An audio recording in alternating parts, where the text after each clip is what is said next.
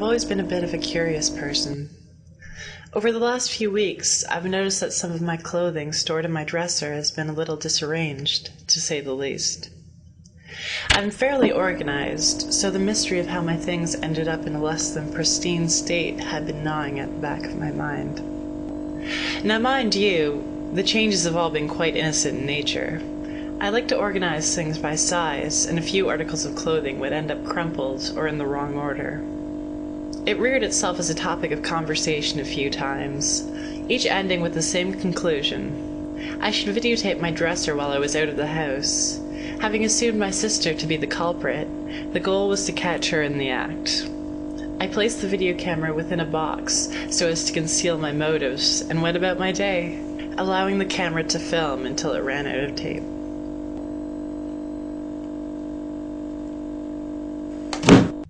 Now, you're going to have to trust me on this, but you don't want to see what comes next.